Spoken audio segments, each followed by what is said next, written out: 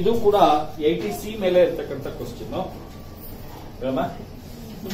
From the following information, compute amount entitled to deduction 80C Income Tax Act. Premium paid rupees 5,000 on life policy of his own life. ಇಲ್ಲಿ policy amount ಎಷ್ಟು ತಗೊಂಡಿದ್ದಾನೆ ಅಂತ ಕೊಟ್ಟಿಲ್ಲ. ಕೊಟ್ಟಿಲ್ಲ ಅಂದ್ರೆ ಎಷ್ಟು amount ಕೊಟ್ಟಿದ್ದಾನೆ ಅಷ್ಟು ಕ್ವಾಲಿಫೈ ಅಂತ ಅನ್ಕೊಳ್ಳಿ. ಓಕೆನಾ? ಈಗ ಪಾಲಿಸಿ ಅಮೌಂಟ್ ಕೊಟ್ಟಿದ್ರೆ ಹೆಂಗ್ ಕಂಪೇರ್ ಮಾಡ್ತೀಯಾ? ಕಂಪೇರ್ ಮಾಡಕ್ ಆಗಲ್ಲ. ಸೊ ಅದಕ್ಕೋಸ್ಕರ LIP ಆನ್ ಓನ್ ಲೈಫ್ ಎಷ್ಟಪ್ಪ ಇದೆ? 5,000 ಇದೆ.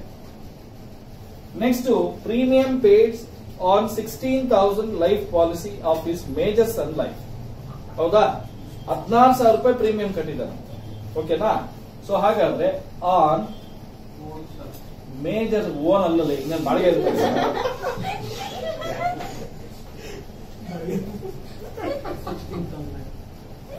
ಓಕೆ.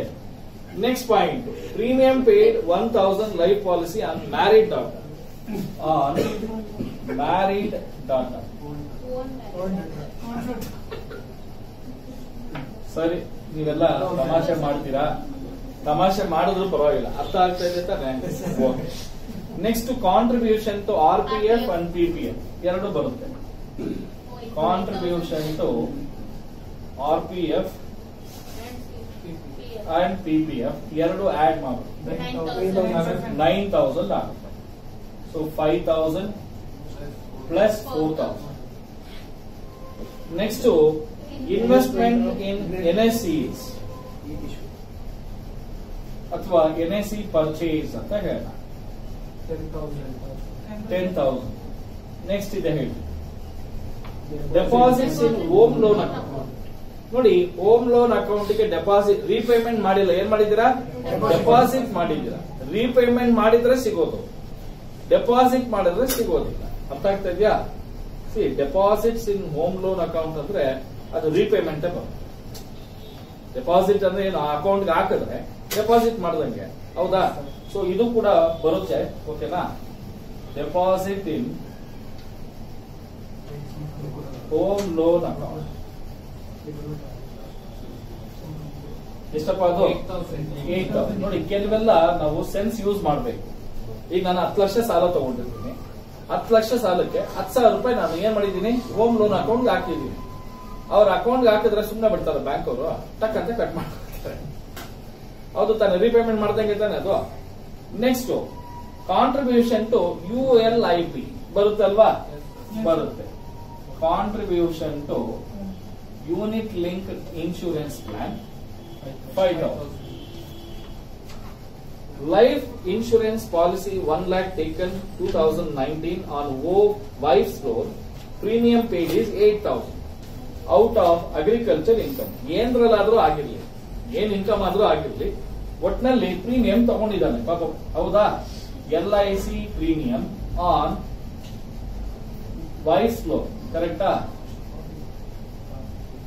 ನೋಡಿ, actual premium ಕಟ್ಟಿರೋದೆಷ್ಟು?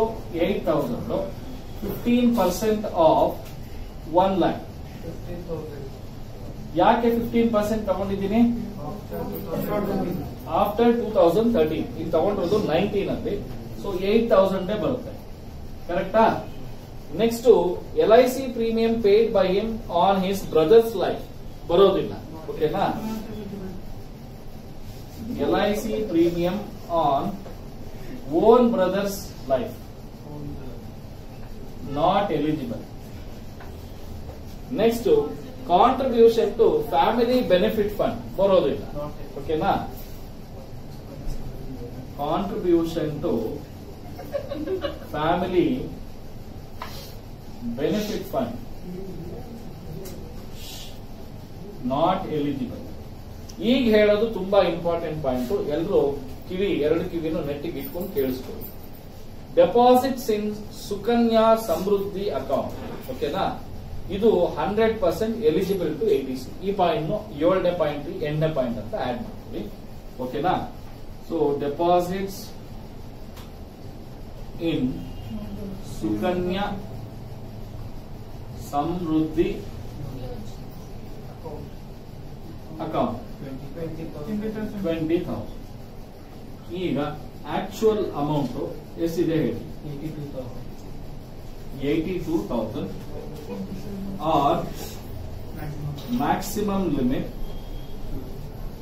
1,50,000, whichever is lower is 82,000.